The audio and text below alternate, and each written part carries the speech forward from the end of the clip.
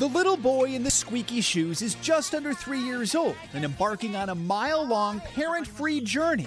He walks along this busy road before arriving at the grocery store where he's tasked with buying food and flowers.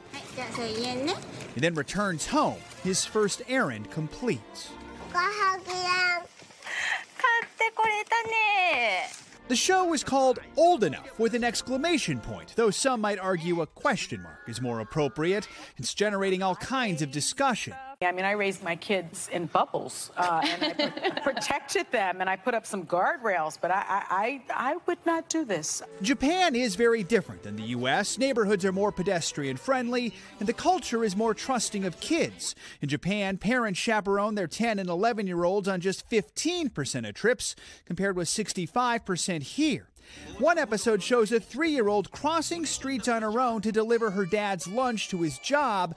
Another shows a toddler navigating public transport.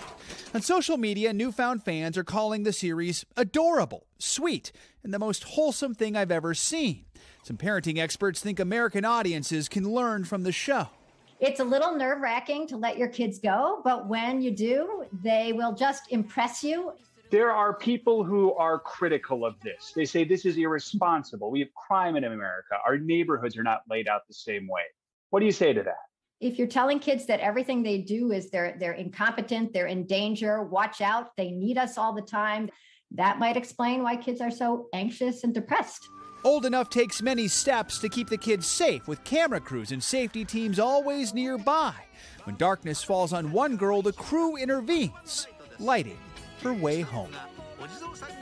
Netflix recently dropped 20 episodes ranging in length from 7 to 20 minutes. They're short episodes. It has not released any stats about the show's popularity. A big question, if it is popular, might producers in America try to create something similar here? One challenge, of course, would be finding a place safe enough to actually do it. Back to you guys. Yeah, depends where you live. Well, and you know, Gotti said he watched it, and he said they don't have like a big camera crew. They have like a purse cam, so the child is not aware that there is somebody following them. But they are watching. But they're watching them. Yeah. When we were kids, I was about 7 years old. My parents would send us to Goody's Luncheonette with a note: "Please give Al a pack of cigarettes and a six-pack of beer." Oh, really? Oh, yeah. And you've been doing it. And they were doing this. The good old days. Yeah, that was the good old days.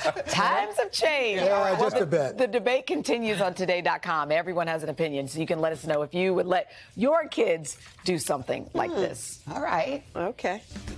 Val, can you come? Yeah, exactly. Yeah. Hey, thanks for watching our YouTube channel. Find your favorite recipes, celebrity interviews, uplifting stories, shop our favorite deals, and so much more with the Today app. Download it now.